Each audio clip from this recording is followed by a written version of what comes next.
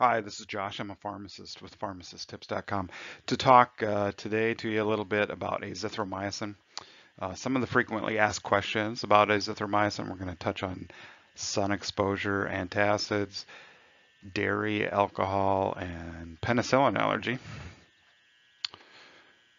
So first off, what is azithromycin, or the most common form we see used in adults is the generic Z-Pak, sold under the brand name Zithromax in the Z-Pak or Tri-Pak. Tri-Pak is a 500 milligram tablets, one a day for 3 days. The Z-Pak is 6 of the 250 milligram tablets, 2 the first day, 1 a day for 4 more days.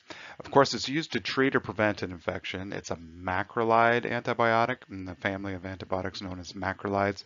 Some of the more common infections it's used for respiratory infections, skin infections, tonsillitis, STDs, and many other infections. Those are just some of the more common ones we see. It's usually best with food because we can see some stomach upset with it.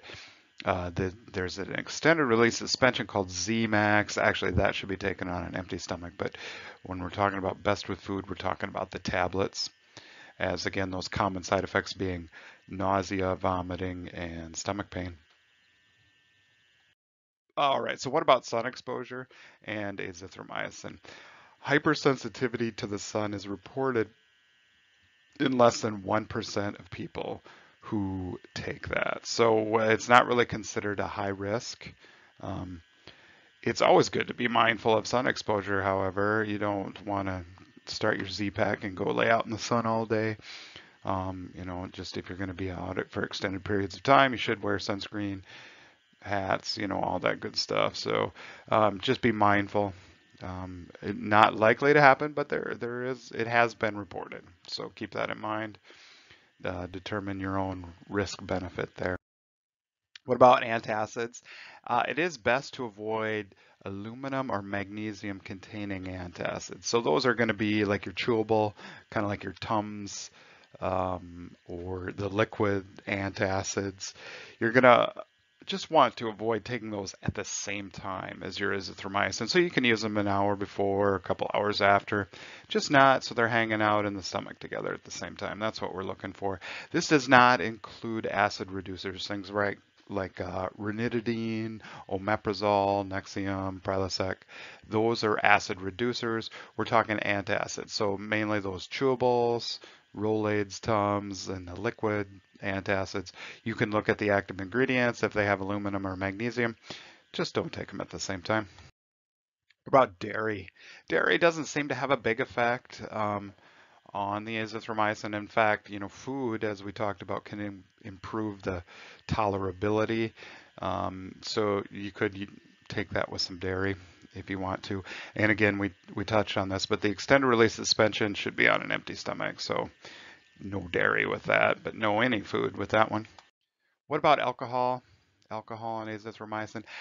There haven't been any major interactions identified, but if you're fighting off an infection, it's probably best to avoid consuming alcohol, especially to excess. So, I would say limit. And if you're at all uncertain, you can always ask your doctor.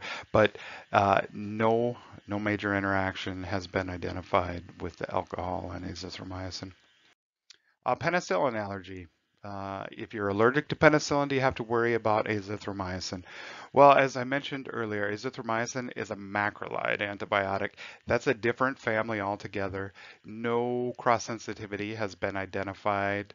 But that doesn't mean you can't be allergic to it. You want to always, anytime you take an antibiotic or any medication for that matter, you want to watch for allergy symptoms. If you develop a rash or if you have difficulty breathing, those all could be indications of an allergic reaction. We want to be mindful of that.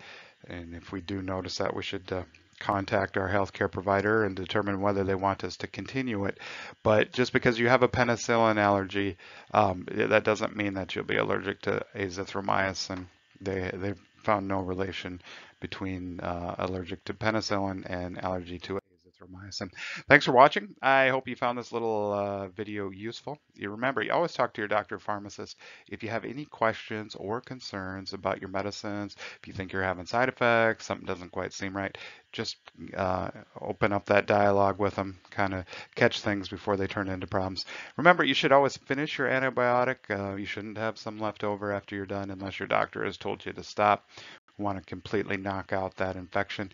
And I would appreciate it if you subscribe to my channel if you found this information useful. Thanks for watching.